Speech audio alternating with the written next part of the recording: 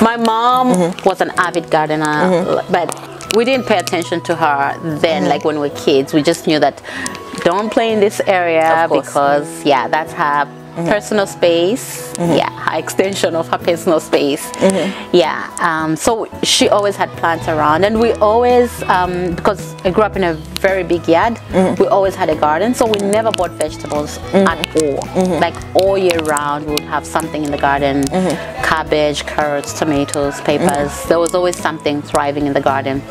And same for fruit trees. So I actually feel quite uncomfortable about going to the market to buy avocados or papaya because I'm like, these are free.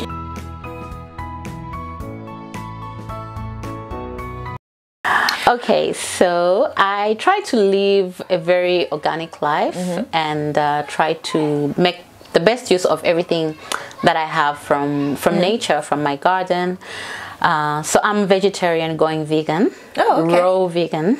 Whenever I buy a fruit, I don't throw away the seed. I always, so that's why we have these avocados, guavas, Mexican apples going on here. So they're in plastics because these are not their permanent home.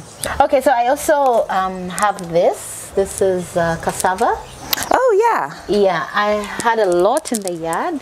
So the other thing that I always think about when I'm bringing plants here, I think about their food value and their medicine value. Yeah, so that's really important. Try to balance that out with the ornamental ones. Yeah, so I had a lot of these, but then I put them out, so they're regrowing. Shame, what's happening here? I see a lot of these are empty. They actually, there's avocado seeds in there. Yeah, so you can see this one's just popping up right there. Oh, okay. Yeah, it's very tiny, but it's coming.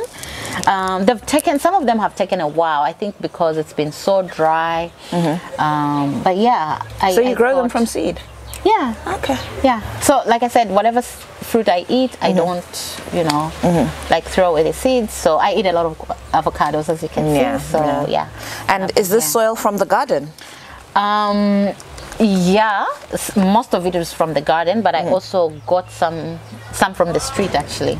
Really? Yeah, like just from our road.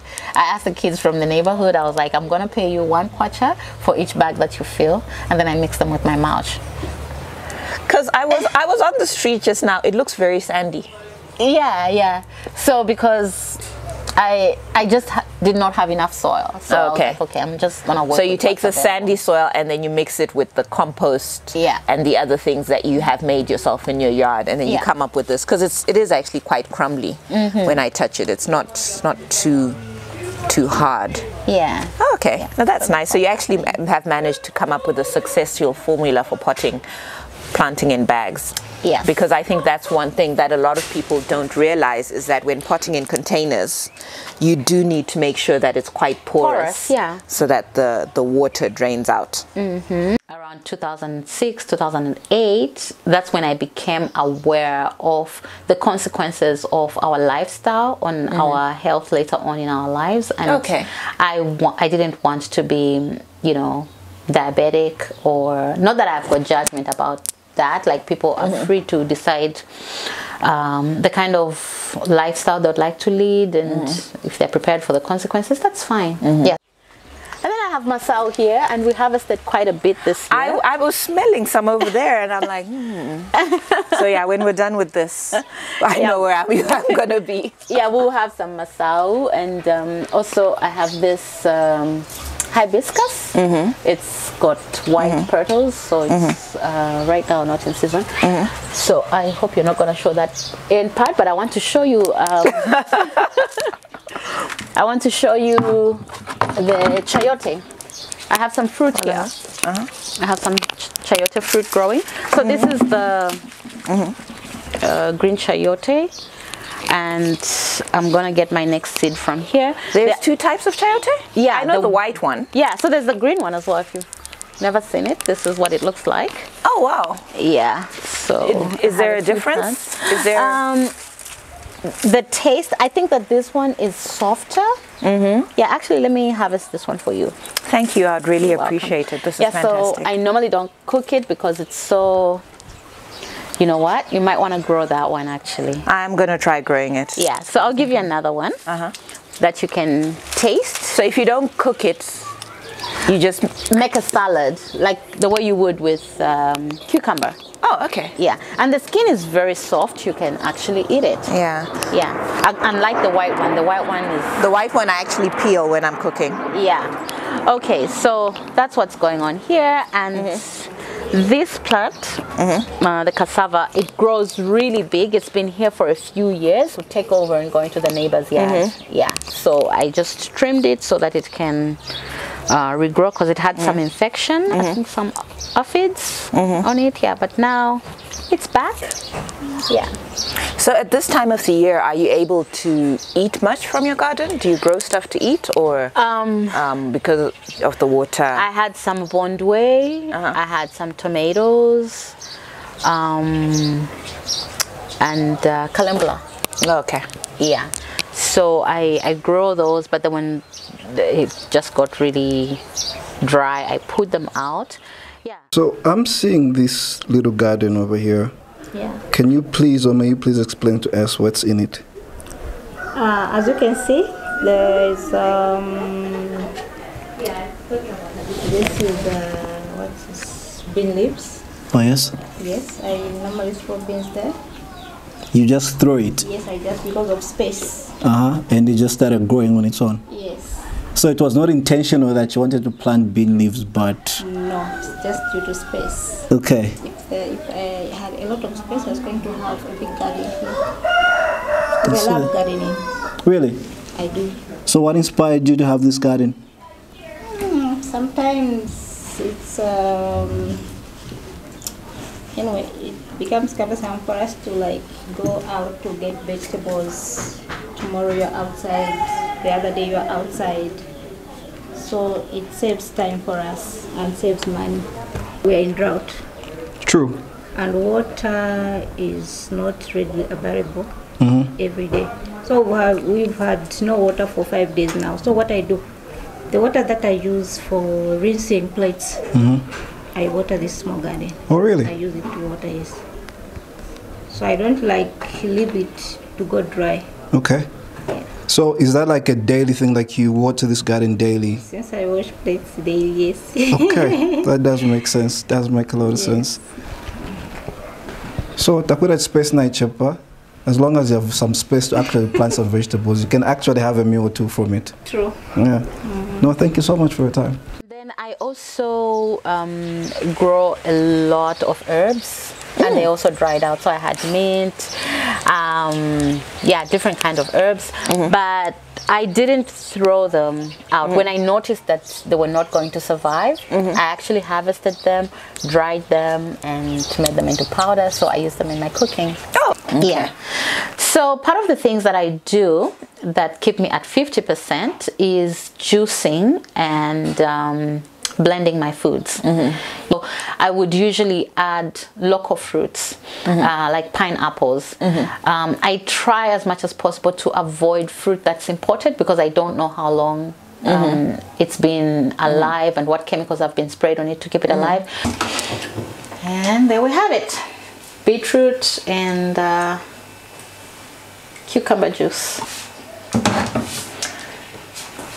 All right, want to have a taste? So I get my food from local farmers. So I go to the farmers markets. Tuesday Market is one of my favorite places. I go to JCS. The food is always fresh there. And if there's a farmers market, a monthly one near me, I would certainly check myself in and see what I can find from there. So these are some of my staples. And so when I juice, when you juice, it just extracts the juice from the fruit or from the vegetable. It leaves out the fiber, which remains in the juicer as a pulp. So that pulp I do not throw away if I can help it. Right now we're experiencing a lot of Zesco issues, so I've been throwing out a lot of pulp and it's very painful for me. But I still don't just let it, you know, go to waste. I put it in my garden. So this is what the pulp looks like. So that's the cucumber mostly, and then the rest of it fell in here. you have the beetroot. So yeah, so this is beetroot pulp. It's dried, it has been dehydrated.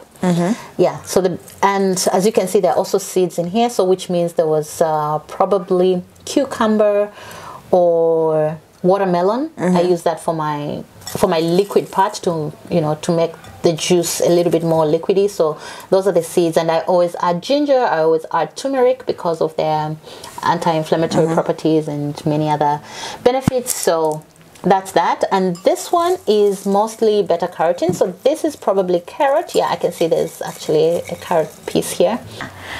And so after I get them out of the juicer, then they'll come in this baby here. This is a domestic dehydrator. Yeah, so right now it has bananas. I'm dehydrating bananas. Nice. Yeah, I bought a lot of bananas recently because of the price. Yeah, and then these are local bananas. Local bananas, I don't think we have them throughout the year in abundance. Yeah, so I got a lot. This is not even half of them. So this is like 5 trays because it's a domestic one.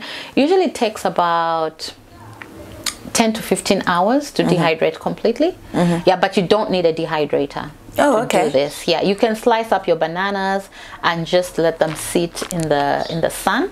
Yeah, but don't let them sit in the direct sunlight because it's not good.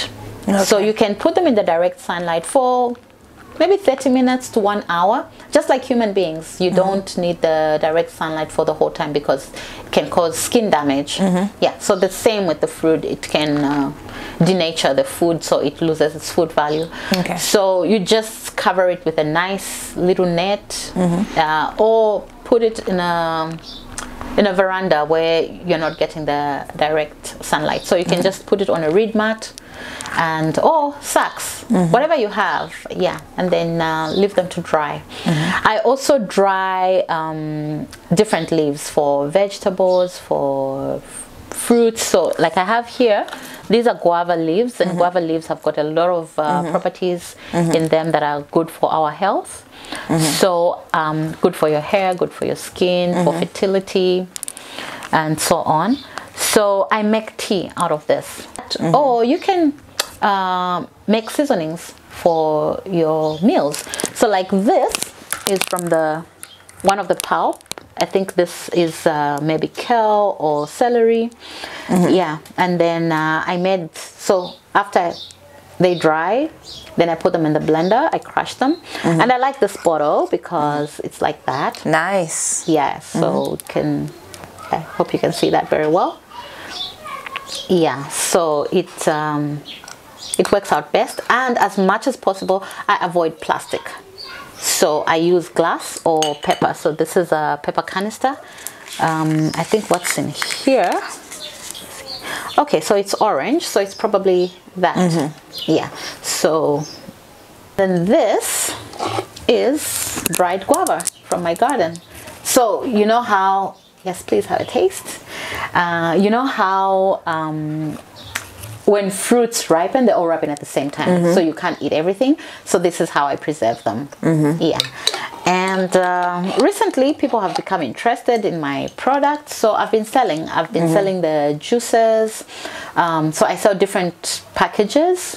So some are for weight loss, some are just for detox. So these are very filling because when I make a juice 1 liter, I use a lot of fruit, I use a lot of vegetables, so it's all the nutrition that you need is in there. And I understand, I've seen videos of people reversing different kinds of disease. I like the way that you have intercropped, that you have your ornamental plants and, you know, your food plants and your vines all together in whatever area. Yeah, thank you. It's a very natural way of growing things, and I think the plants really do appreciate it much more. Yeah, and they feed into each other because they give different nutrition to the soil. A lot of gardens can be very sterile, with just a lawn, a flower bed, a tree, all distinctly separate. So yeah, this is definitely... Well, because of the space, I have to... I I suspect that even with space, your gardening style wouldn't change. Much. Wouldn't change. It wouldn't change.